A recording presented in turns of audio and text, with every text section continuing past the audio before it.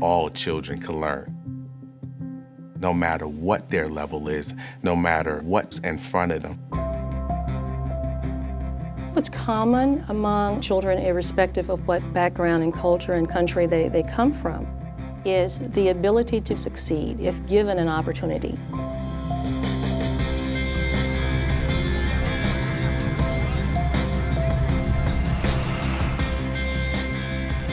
Prince George's County is one of the largest urban school districts in the nation. We have approximately 125,000 students. How you doing? Hey, good morning.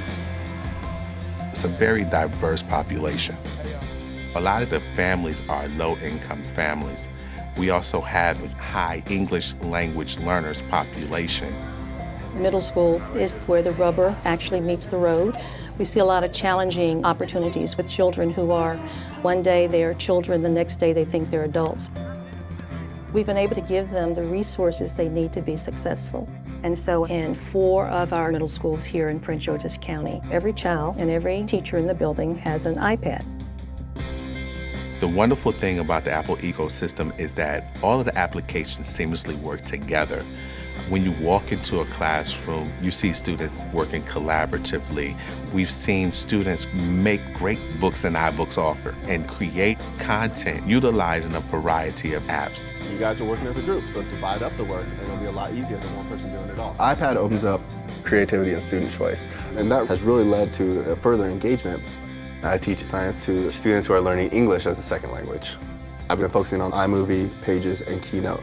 When the students were studying how cell division works, each group had to research a different type of cancer. More than 1 in 5 of all cancer deaths are from lung cancer. And create an iMovie broadcast that shows symptoms, an overview of the type of cancer, some of the treatments, and then ask them what they thought would be a possible cure.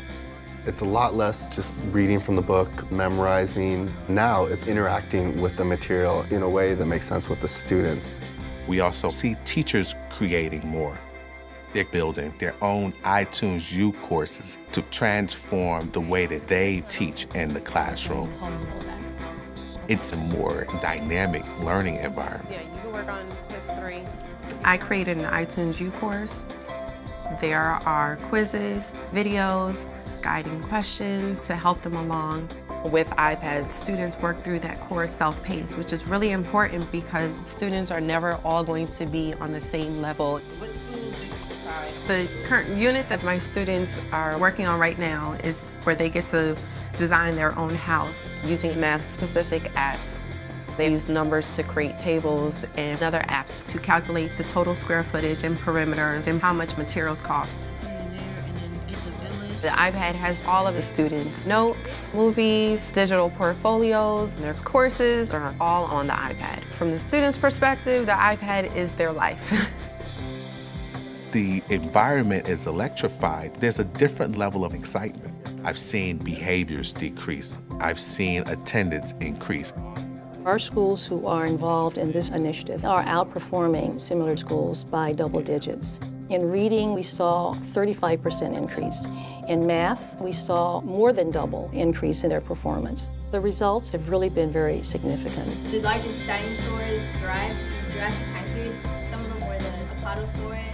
I have a vision that we can chart a path for the future that will make a big difference for our children.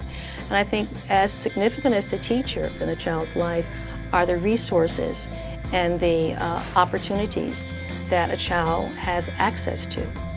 With the iPad, we've been able to revolutionize education in such a way that it really does make a difference. Students, you have done some amazing, transformative things. I promise parents that students can learn and reach their highest level. With the iPad, I see a world where the students that we're working with really believe that there's endless opportunities